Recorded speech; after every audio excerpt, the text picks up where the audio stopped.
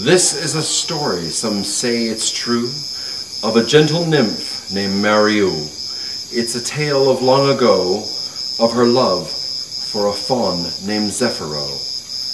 Now there's a fact that we all know, that in those days of long ago, this was a world of magical things, when orchids laughed and pigs had wings, and blossoms danced in the willow tree, while granite boulders ran down to the sea.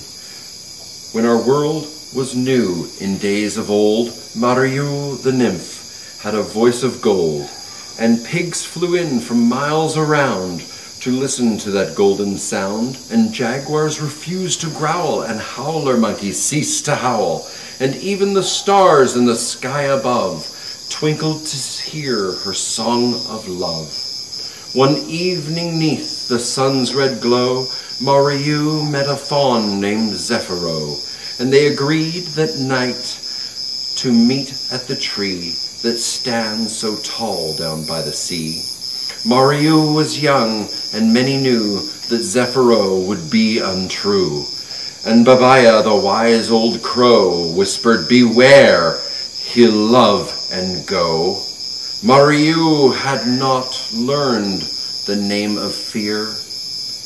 And as the night and moon drew near, the lovers lay down beneath the tree that stands so tall down by the sea. Zephyro's eyes shone blue and bright, his arms were strong, his touch was light. Mariu held him close and whispered low, "I give my heart to Zephyro." They promised they would meet next night to sign an ancient marriage rite and pledge their love and ever be together through eternity. But the moon turned pale, for well she knew that Zephyro would ne'er be true. On the following night the stars drew near, but Zephyro did not appear, and every night for 1,000 years Mariu returned to shed her tears. And slowly her body faded away, till nothing was left, or so they say. For sometimes near the moonlit shore, some say they hear her voice once more. A song that rises to the skies above, a song that sings of life and love. But only those whose hearts are true can hear the voice of Mariu.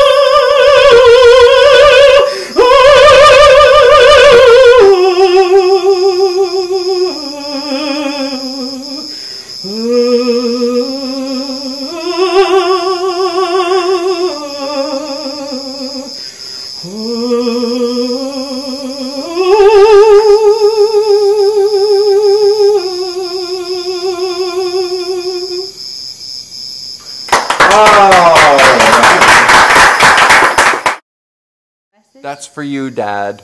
Oh, God, that was so awesome. Love you. Everything, Mr. Rutherford.